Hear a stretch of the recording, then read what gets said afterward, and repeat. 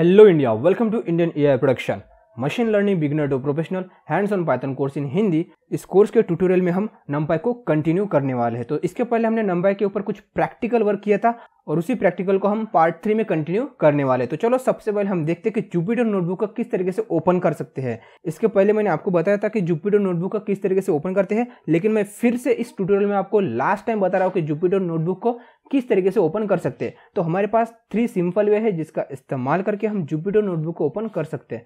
First है कि हमें क्या करना पड़ेगा, Windows+S की को प्रेस करके हमें यहाँ पे लिखना पड़ेगा जुपिटर। जैसे आप जुपिटर लिखते हो तो यहाँ पे आपको जुपिटर नोटबुक ऐप इस तरीके का आइकन आएगा। उसके ऊपर जैसे आप क्लिक करते हो तो आपका जुपिटर नोटबुक आपके बाय डिफॉल्ट ब्राउजर में ओपन हो जाएगा। उसके अलावा हमारे पास दूसरा रास्ता यह है कि हमारा जो स्टार्ट मेनू बटन है, उसके ऊपर जस्ट आपको क्लिक करना है। जैसे आप इस बटन के ऊपर क्लिक करते हो तो आपको रिसेंटली एडेड के नीचे कुछ फोल्डर मिलेंगे। तो यहाँ पे आपको मिलेगा एनाकोंडा 364 बिट। आपने जो भी सॉफ्टवेयर इंस्टॉल किया उसका जो वर्जन है उस वर्जन का नाम इस फोल्डर में मिल जाएगा। तो जैसे आप इसको क्लिक करते हो तो यहाँ पे आपको लॉट्स ऑफ एप्लीकेशन मिलेंगे। तो यहाँ पे आप देख सकते हो, जैसे नीचे आप स्क्रॉल डाउन करते हो तो यहाँ पे हमें मिलेगा जुपिटर नोटबुक। इसके ऊपर आप जैसे क्लिक करते हो तो आपका जुपिटर नोटबुक आपके बाय डिफॉल्ट ब्राउजर में ओपन हो जाएगा। इसके अलावा हमारे पास तीसरा रास्ता है जिसका इस्तेमाल करके हम जुपिटर नोटबुक को ओपन कर सकते हैं। तो हम क्या करेंगे, कमांड प्रॉम्प्ट का इस्तेमाल करके जुपिटर नोटबुक को ओपन कर सकते हैं। फिलहाल मैं यहाँ पे क्लिक करके जुपिटर नोटबुक को ओपन कर रहा हूँ। तो यहाँ पे आप देख सकते हो कि सबसे पहले हमारा सर्वर ओपन होगा, यहाँ पे आप देख सकते हो। उसके बाद हमारा जुपिटर नोटबुक आपके बाय डिफॉल्ट वेब ब्राउजर में ओपन हो जाएगा। इसके लिए मे भी कुछ टाइम लग सकता है। तो यहाँ पे आप देख सकते हो हमारा जुपिटर नोटबुक ओपन हो चुका है। इसके पहले हमने एक फोल्डर क्रिएट किया था, यहाँ पे आप देख सकते हो machine learning beginner to professional नमपाई practical. तो इस फोल्डर के ऊपर हम क्लिक करते हैं। आपने जो भी फोल्डर क्रिएट किया होगा उस फोल्डर को आपको जस्ट क्लिक करना है, मतलब उस फोल्डर के अंदर आपको जाना है। नेक्स्ट हमने एक फाइल क्रिएट की थी, यहाँ पे आप देख सकते हो numpy practical_1.ipynb। आई का मतलब होता है इंटरैक्टिव, पाई का मतलब होता है पाइथन, एनबी का मतलब होता है नोटबुक। क्योंकि जो हमने पाइथन फाइल क्रिएट की थी उसको हमने जुपिटर नोटबुक में क्रिएट किया था, उसके वजह से जुपिटर नोटबुक ने इसको एक्सटेंशन दिया है ipynb। ठीक है, अब हमें क्या करना है, इस फाइल को ओपन करना है और हम चेक करते हैं कि इस ट्यूटोरियल के पहले हमने क्या क्या पढ़ा था। तो इस फाइल को ओपन करने के लिए आपको जस्ट फाइल के ऊपर क्लिक करना है। जैसे आप फाइल के ऊपर सिंगल टाइम्स क्लिक करते हो तो आपका नेक्स्ट टैब ओपन हो जाएगा। जैसे आपका नेक्स्ट टैब ओपन हो जाएगा तो यहाँ पे आपने जो भी प्रोग्रामिंग की होंगी वो सारे की सारी प्रोग्रामिंग आपको इस टैब में मिल जाएंगी। तो सबसे पहले हमने क्या किया था, हमने नमपाई को इंपोर्ट किया था इंपोर्ट की का इस्तेमाल करके। नेक्स्ट हमने क्या किया, एज कीवर्ड का इस्तेमाल करके जो हमारा नमपाई लाइब्रेरी है उसका हमने शॉर्ट नेम क्रिएट किया था। नेक्स्ट हमने अरे को क्रिएट किया था डॉट अरे का इस्तेमाल करके। नेक्स्ट हमने देखा कि टाइप, हमारे अरे का टाइप क्या है ये हमें चेक करना है, तो हमने टाइप फंक्शन का इस्तेमाल किया था। नेक्स्ट हमने देखा कि जो हमारा अरे है उसकी डायमेंशन कितनी है, उसके लिए हमने dim का इस्तेमाल किया था। नेक्स्ट हमने क्या किया कि जो हमारा अरे है उसका हमें साइज चेक करना है। क्या करना है, उसका साइज चेक करना है, मतलब उस अरे में कितने एलिमेंट है ये हमें चेक करना है। तो हमने डॉट साइज का यूज किया था। नेक्स्ट हमने शेप का यूज किया था, मतलब जो हमारा अरे है उसमें कितने रो है कितने कॉलम है ये हमें चेक करना है। तो हमने डॉट शेप का यूज किया था। नेक्स्ट हमने देखा कि जो हमारा अरे है उसमें किस टाइप का डेटा है, कौन से टाइप का डेटा है ये हमें चेक करना है। तो हमने डी टाइप का यूज किया था। अब आपको फ्यूचर में एक एरर आ सकता है, तो उस एरर को हमें किस तरीके से सॉल्व करना है ये आपको मैं पहले बताने वाला हूँ।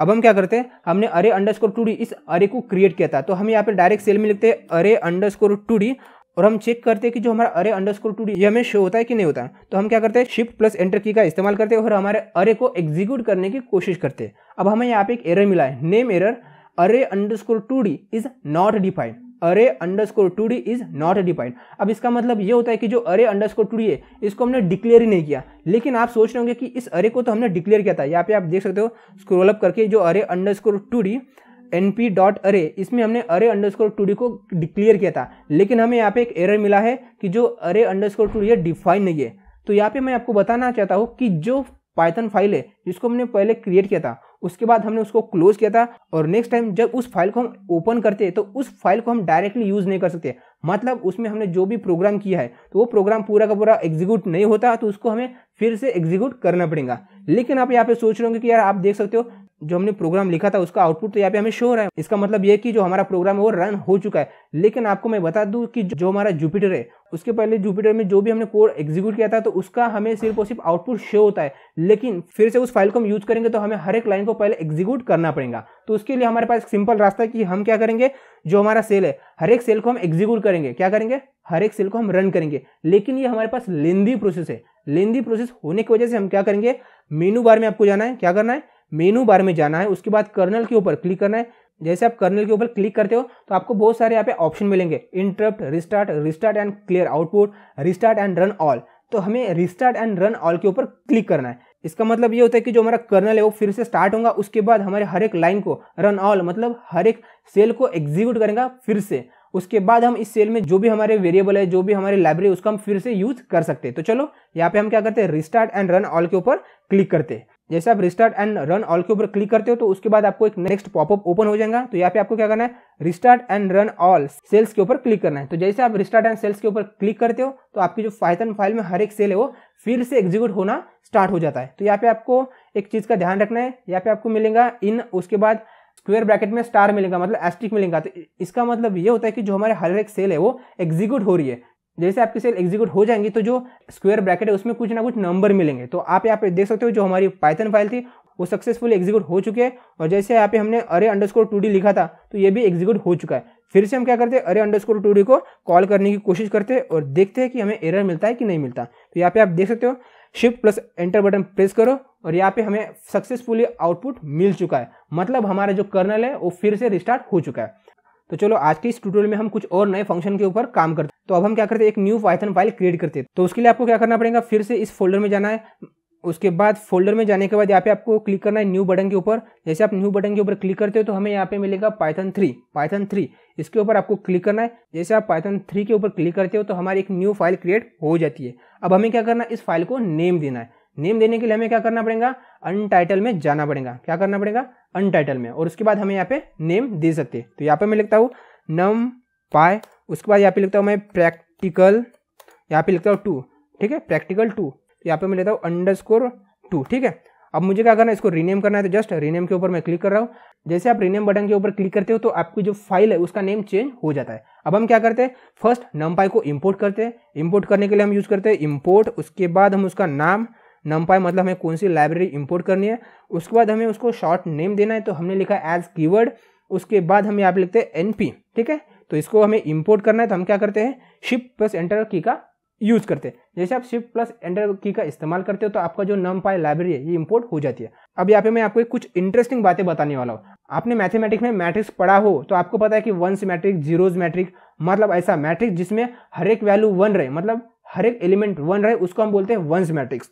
तो इस मैट्रिक्स को हमें क्रिएट करना है। तो उसके लिए हम क्या करेंगे, np.array मतलब हम अरे का इस्तेमाल करके single dimension, 2 dimension, multiple dimension अरे क्रिएट कर सकते हैं। अब हमें वंस मैट्रिक्स क्रिएट करना है।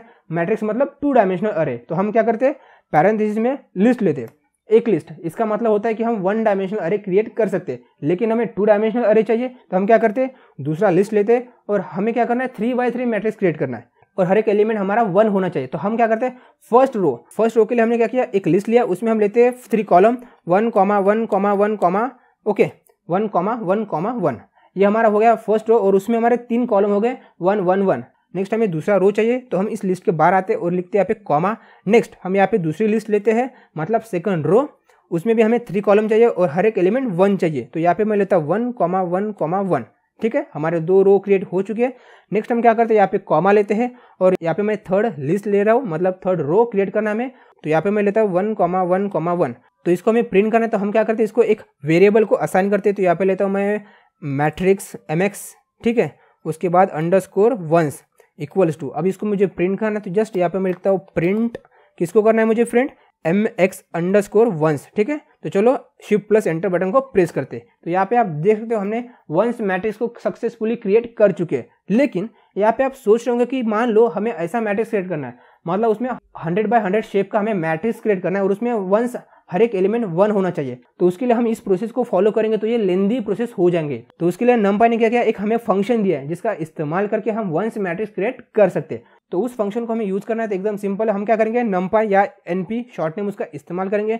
नेक्स्ट हम डॉट और उसके बाद आपको लेना है वंस। तो यहाँ पे हम लिखेंगे वंस, ठीक है। वंस लिखने के बाद आपको कितने कॉलम चाहिए, तो उसके लिए आपको लिखना पड़ेगा पैरेंथेसिस, मतलब वंस फंक्शन का इस्तेमाल करके उस फंक्शन को हमें एक आर्गुमेंट देना पड़ेगा। तो मुझे क्या करना है, 5 कॉलम चाहिए और सिंगल रो चाहिए।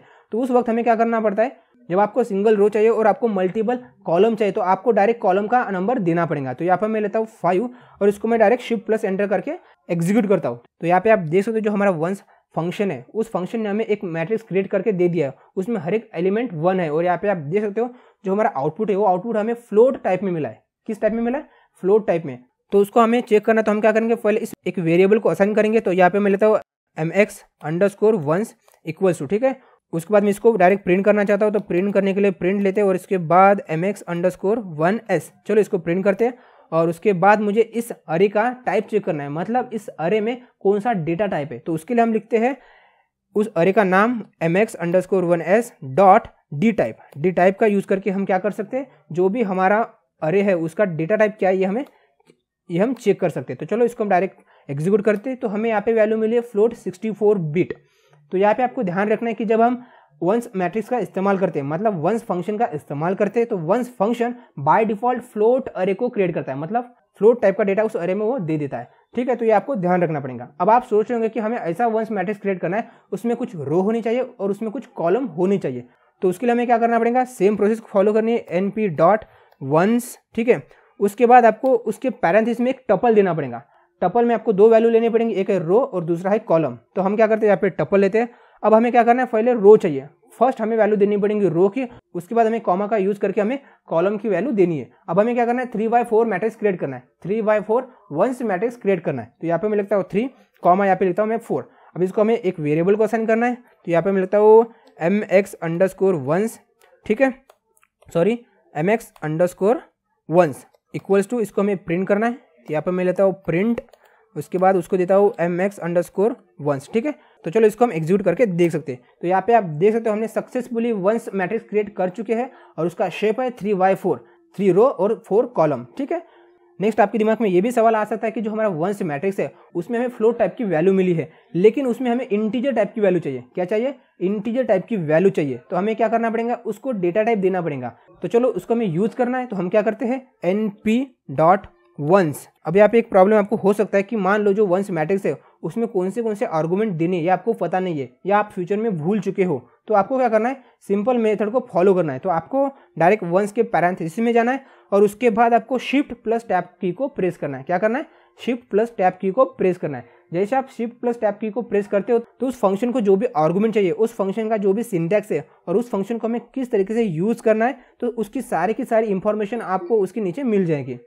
तो यहाँ पे आप देख सकते हो जो हमारा वंस फंक्शन है उस फंक्शन को हमें कौन से आर्गुमेंट देने ये आप यहाँ पे चेक कर सकते हो। तो यहाँ पे आप देख सकते हो सबसे पहले हमें शेप, मतलब हमें वंस मैट्रिक्स क्रिएट करना है तो उसका शेप क्या होना चाहिए, तो हमें यहाँ पे शेप दे सकते हैं। उसके बाद कॉमा देके आपको जो भी डेटा टाइप असाइन करना है, मतलब यहाँ पे by default keyword argument none है। उसके बाद ऑर्डर इक्वल टू सी है। जो वंस फंक्शन है उस फंक्शन के बारे में आपको पूरी की पूरी डिटेल में जानकारी चाहिए। तो आप क्या करोगे, यहाँ पे प्लस जो प्लस साइन है उसके ऊपर जस्ट आपको क्लिक करना है। जैसे आप प्लस साइन के ऊपर क्लिक करते हो तो उसके बाद आपको जस्ट स्क्रॉल डाउन करना है और स्क्रॉल डाउन करने के बाद आपको पूरी की पूरी उसकी जानकारी मिल जाएंगे। या उसके अलावा यहाँ पे आपको एक साइन है उसके ऊपर भी क्लिक करके आप पूरी की पूरी उसकी जानकारी ले सकते हो, ठीक है। तो इसको मैं फिलहाल यहाँ पे उसको क्लोज करता हूँ। तो क्लोज करने के लिए इसको आपको क्रॉस के ऊपर क्लिक करना है, ठीक है। तो यहाँ पे उसको मैंने क्लोज कर लिया।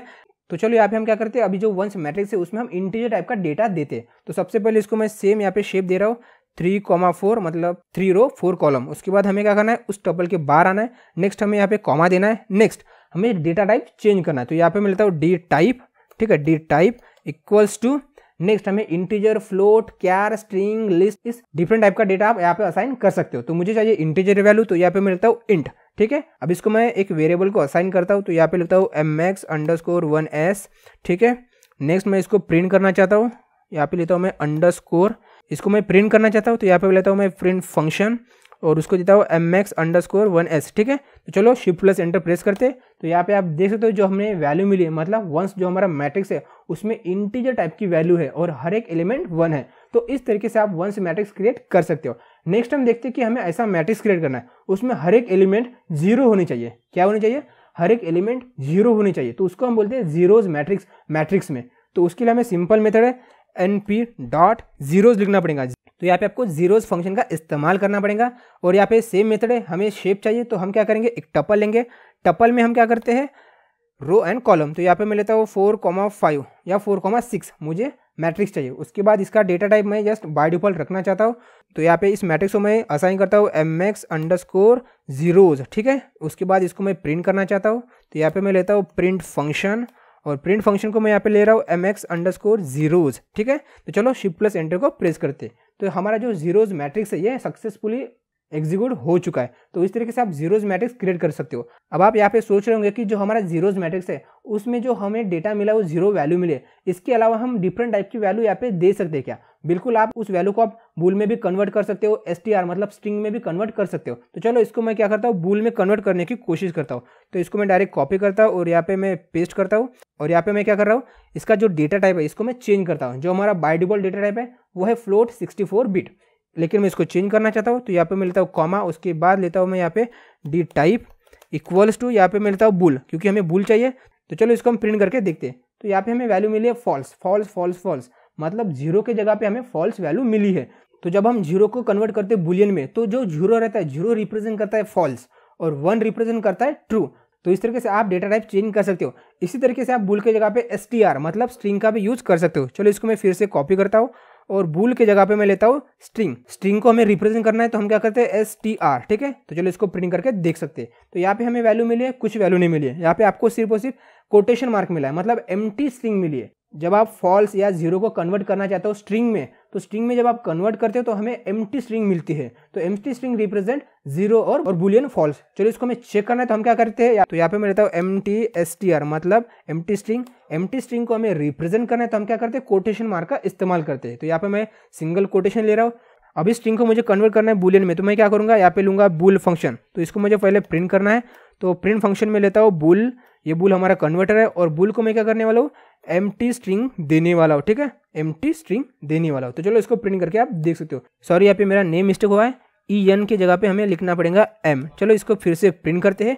तो हमें वैल्यू मिली है फॉल्स। तो यहाँ से आप समझ सकते हो कि जो हमारी वैल्यू है, जो बुलियन टाइप की वैल्यू है या जीरो है, जीरो को जब हम कन्वर्ट करते हैं स्ट्रिंग में तो हमें क्या वैल्यू मिलती है, एम्प्टी स्ट्रिंग। और मान लो मैं बुलियन की कोई फॉल्स वैल्यू को कन्वर्ट करना चाहता हूँ स्ट्रिंग में, तो हमें क्या मिलेंगे, एम्प्टी स्ट्रिंग मिलेंगे, सिर्फ और सिर्फ सिंगल कोटेशन मार्क। तो जब आपने पाइथन प्रोग्राम में सीखी होंगी तो ये आपको पता होगा। तो इस तरीके से आप zero and once matrix create कर सकते हो। अब हमें क्या करना है, हमें एम्प्टी मैट्रिक्स क्रिएट करना है। क्या करना है, एम्प्टी मैट्रिक्स। अब आप यहाँ पे सोच रहे होंगे कि जो हमारा एम्प्टी मैट्रिक्स है उसमें कुछ भी वैल्यू नहीं रहेंगी, लेकिन ऐसा नहीं है। जो हमारा नंपाई लाइब्रेरी है, उस लाइब्रेरी में हमारे पास एम्प्टी फंक्शन है जिसका इस्तेमाल करके हम मैट्रिक्स क्रिएट करेंगे, लेकिन उसमें जो वैल्यू रहेंगी वो कोई भी रैंडमली वैल्यू हो सकती है, कुछ भी वैल्यू हो सकती है। तो चलो इसको हमें प्रिंट करना है तो हम क्या करते हैं, तो यहाँ पे मिलता हूँ एम्प्टी मैट्रिक्स। उसके बाद यहाँ पे लेता हूँ मैं np.empty मैट्रिक्स हमें क्रिएट करना है तो हम क्या करेंगे, एम्प्टी फंक्शन का इस्तेमाल करेंगे। तो यहाँ पे मिलता हूँ एम्प्टी।